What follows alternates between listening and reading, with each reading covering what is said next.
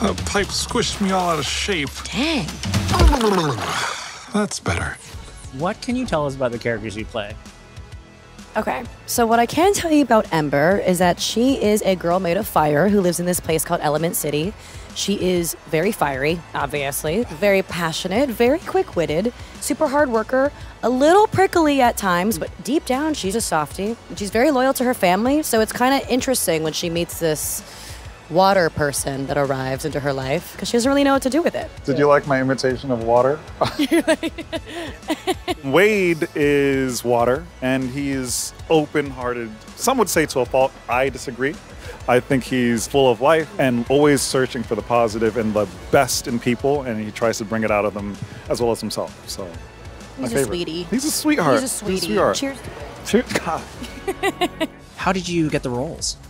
Got a call, had a wonderful meeting with Pete, and I was like, I just want to work with this guy, and this story seems so similar to my life and my family's life, and elements, I mean, and forgive the pun. I actually got a call from Pete. He had actually watched a film that I did, and there was a lot of voiceover in it. But interesting enough, he shared with me a detail that he went on my Instagram and saw this like sketch that I made. It was a pretty similar scene, so one that is in the film.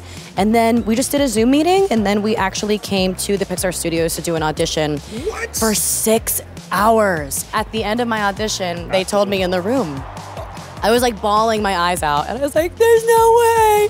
So it was pretty cool. That is, I'm happy for you, but I'm so jealous. I didn't even tell you that until now. Amazing. It was pretty surreal. That's so cool. It's so rare to get the job in the room as well. I know, and I was like, "Is this taboo? Like, should you guys be doing this?" Yeah. So you've never left Firetown?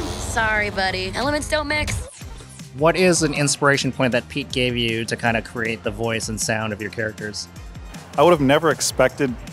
I think I'm the right guy for the part, but I typically don't hear this kind of character of my kind of, like a deeper voice and everything. He saw some of my work and he was like, yeah, this kind of openness is perfect for Wade, and I think you're the guy for it. So he kind of just encouraged me to be me with obviously some, direction. In my case as well, what he casted me off of was basically a lot of the tendencies that I have in general. And my voice, it can get up here, but it can also get kind of like down here. And it has a bit of a woody raspiness to it. So if anything, there would be some times that we would be in the booth and he'd be like, okay, do that a bit more, because that sounds like ash and fire. He's like, give me ash. I'm like, how do I do That's so cool. ash? Like, I guess that's kind of ashy, but it's cool because I feel like they really played on what our voices already sound like and what our personalities are like too.